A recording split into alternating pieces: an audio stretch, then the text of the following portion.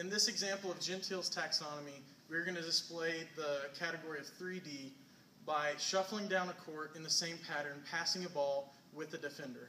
Now to get there we have to go through steps, and our first step is going to be 3A, where we are shuffling down the court in the same pattern.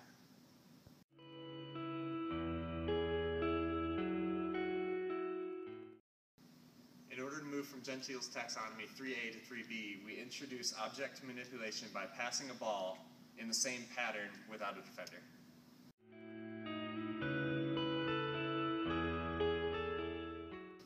In Gentile's taxonomy, in order to move from category 3B to 3C, we removed the object manipulation and added interference in the form of a defender.